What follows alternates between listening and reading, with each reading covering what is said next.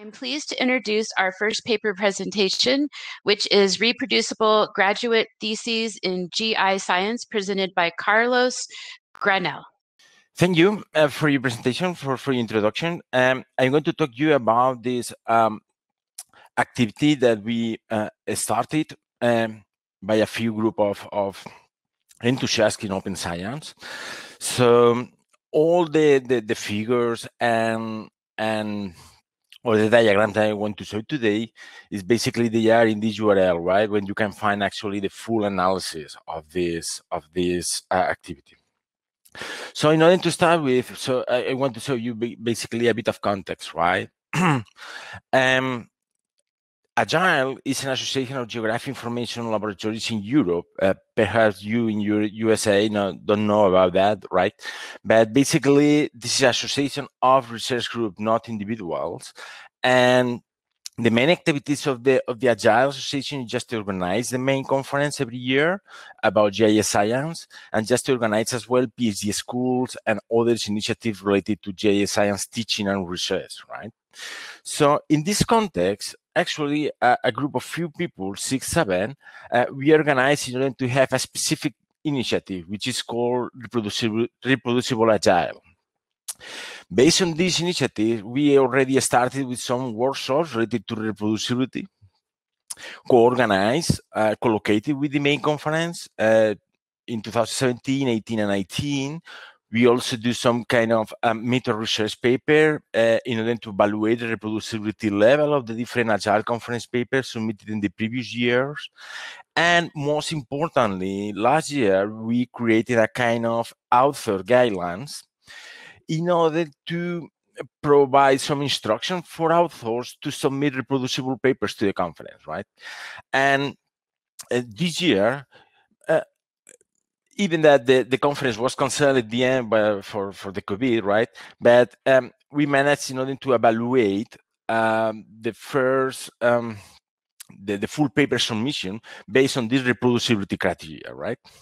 So this is basically the big context. And so far, we focus a lot on researchers, on authors to the conference, right? And our intention was to start a new activity in order to focus more on increasing the awareness of this reproducibility practice in graduate thesis projects. I mean, in master level students, right? Instead to focus more on researchers.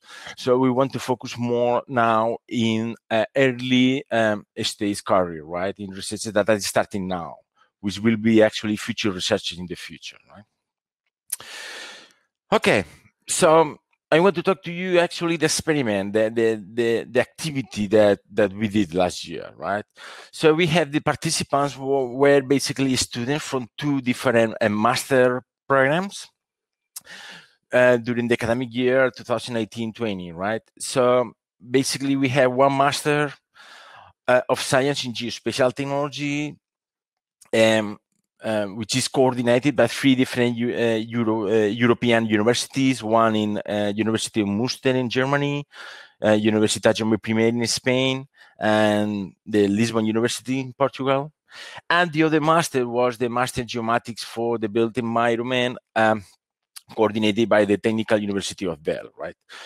What I want to talk to you, what I want to show to you today is basically the results for the first group of students, right? You can see the URL, the full analysis where we can compare the results for the 2 groups of students in order to move more quickly, right? Okay, the methodological approach that we follow in this activity was basically composed of 4 different methods. The first one basically was a questionnaire in order to test the previous knowledge experience in research reproducibility practice of the students. This is actually a pretest questionnaire. Then we develop a series of self-study assignments. The students were enrolled in this master thesis project during 1 semester. So this means that the students can do this self-study assignment during the semester in order to introduce them basic reproducibility concepts, some basic readings and papers, and some interesting tools for reproduction. Then an important part of the methodology was a kind of what we call self-evaluation sentence, right? Basically, this was a very basic exercise in order to promote a kind of self-reflection of the student on the level of reproducibility of his or her master thesis, right? And finally, at the end of the semester, we ran a second questionnaire in order to evaluate the gain knowledge in reproducibility research practices. Just a couple of words about the questionnaire. So in order to compare them, we had the pre-test and pro-test. And the questionnaire, the first questionnaire was composed of 3 different blocks. Some questions about previous knowledge, experience, current work practices, and some context, in order to get some context from them, which is previous education and previous work experience, right? For the second questionnaire, we focus only on 2 blocks. The first one is pretty much the same as the first questionnaire. So just to get now the gain knowledge, experience on reproducible research, and we also ask about the perceived importance of reproducibility in the future, right? After the master thesis. Well, based on a work of Fetcher and Frieske in 2014, we choose a list of terms in order to all these tests connected to open science in order to check the previous knowledge on reproducibility of the students, right? So according to this work, there are basically 5 different schools of thoughts. You can see in the table on the left. So basically they are democratic, pragmatic, infrastructure, public, and measurement. So for each school, we have some associated terms. For instance, for the democratic, we have open access, open data, open source, and so on. So basically, we took the first 4, democratic, pragmatic, infrastructure, and public, and we omitted actually the last one, which is not so, so interesting for the master level students, okay? So basically, for the question, imagine that you are going to explain the following terms to somebody else. How well do you know them, right? This is basically the content of the first block, right? For questionnaire 1 and questionnaire 2. And the response basically was a Likert-based scale, right? From 1 to 5. Regarding the safe study training material, all of them are public in Open Science website, OSF website. So we developed a couple of videos in order to introduce the experiment activity and also to introduce the basic concepts about reproducibility. And we developed as well 3 different assignments, one-page assignments. You can see now on the right hand on the slides. Basically was just to provide some basic readings and proposing a kind of some short questions on reflections based on these readings. And we also provided some additional readings, optional reading for the students that want to go deep in the different aspects that we propose in the different assignments, okay? One important aspect of this activity was the self-assessment sentence, right? In order to explain it, it's basically we took a proactive approach, right? Based, for instance, in this paper that say that science should be show me, not trust me. So the idea was, before to make the thesis public, so it was a good idea for the student to self-evaluate the level of reproducibility, right? And this was actually the idea of the self-assessment set. For this, we need a kind of assessment criteria, right? 2 years ago, the group of authors and others, we developed some criteria, some assessment framework in order to develop the level of reproducibility of the agile papers, right? So we come up with 5 different dimensions that you can see on the screen. Input data, methods, and results. But the method dimension can be subdivided in 3 more, right? Related to methods during the pre-processing, the methods themselves, and the computational environment. So for each dimension, so you have actually a different level, right? From 0 to 3. 0 is basically not available. For instance, input data is not available in the paper, not mentioned, where you take the data. And if you assign a level 3 for input data, that means that actually this is the ideal case, right? It is available, open, and with a permanent URL or DOI. So the idea of the experiment was just for the students to evaluate the level of reproducibility according to this criteria and assign a particular level, right? So in the end, we get a kind of 5-digit rubric, similar to the example that I showed you in the screen now. This is actually an abstract of a thesis, and you can see highlighted in yellow that at the end of the abstract, the student actually include one sentence, in this case, with a numeric value, right? 21211, which is actually the level for the input data, preprocessing methods, computational environment, and results. I move quickly now to the results. So this is actually the results of the first questionnaire about the previous knowledge of the students. You can see that there are a lot of yellow, especially in the top part of this diagram. So basically for terms related to openness, right? Open source, open data, open access, which are more related with the democratic school. But you can see that other terms related to reproducibility, for instance, analytical workflow or containers, computational essays, and so on, and basically more in red, right? They are more less knowledge by the students, right? Regarding previous experience, we can see that actually the students already tried to reuse previous work and actually found difficulties in using somebody else's code of data. And basically they perceive that reproducibility was really important for their careers, right?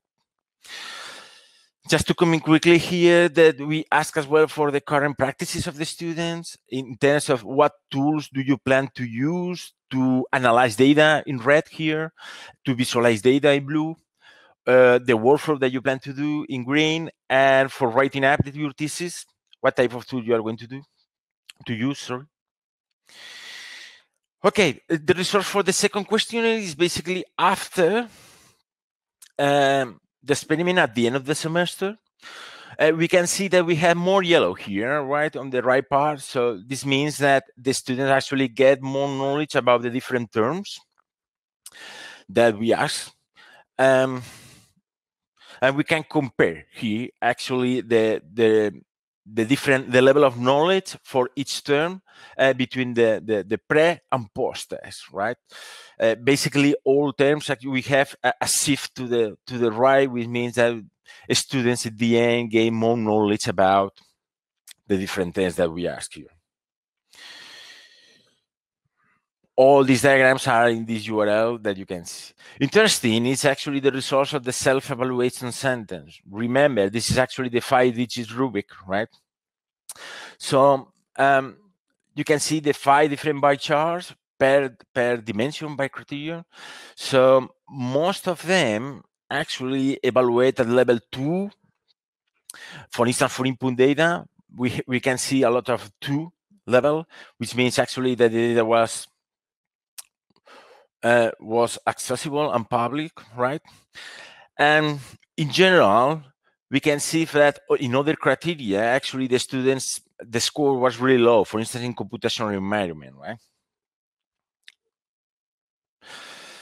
So I show you the result for one of the group, which is the Master in Geospatial Technology. The other group, the Delft group, actually they didn't realize, they didn't add it actually this self-assessment sentence, but interesting, they include in their thesis a specific section in order to describe the level of reproducibility in a narrative way. These are some examples that I'm going to comment here today, but you can see that this was actually really interesting for them to self-reflect about the level of reproducibility before submitting the work for assessment, right?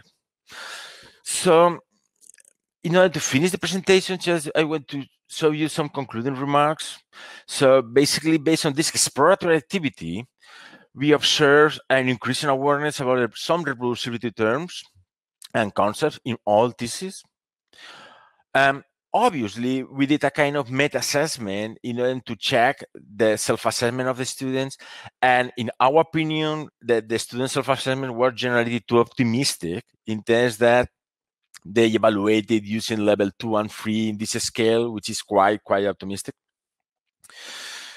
Some limitation of the study is that we didn't evaluate how self-study materials and self-assessment sentence can influence of the degree of reproducibility. So we need more data, more experiments in the future, and this is the idea of the next sentence that I show you. That's basically just to repeat this experiment in the future and to get more data, and possibly maybe just to open the community to use some of the materials that we use here in this experiment to replicate in other settings. Okay, and one practical impact that we got from the experiment is that the organizer, the management of the Master Science on Geomatic in Delft, actually, they like a lot the experiment, and they introduced a new requirement for the new thesis this year. You can see highlighted here that this requirement was a self-evaluation of the full reproduction of the thesis. This is interesting, but this is now mandatory instead of voluntary and optional, right? Okay, so this is actually just to finish with my presentation, just to present you as well the rest of the team that we are involved in this reproducibility agile initiative. Thank you very much. Thank you so much. It was fascinating. So we do have a question, and that would be just, you had talked about your next steps. So with that, you are just planning to continue additional data collection? That's the idea, because this experiment was a kind of calibration process, right? In order to explore if the questionnaire were actually really aligned with our objectives. And now we want to move forward in a serious way, right? You know, to collect, to have a kind of longitudinal data in order to replicate. We have the benefit or the advantage that we can run this experiment in different universities in different countries here in Europe. And this is interesting just to get different contexts, right? From this. Yes, absolutely. And we can compare. Well, thank you so much for sharing. Thank you for attending this first presentation. Thank you. Yes, absolutely. Thank you so much for attending this first presentation. For the ease of transferring to your next paper presentation, we will all be returned to Building 1, and from there you can select which paper presentation you would like to attend next. So I will see you in 1 minute, and we will start another paper presentation. Thank you so much.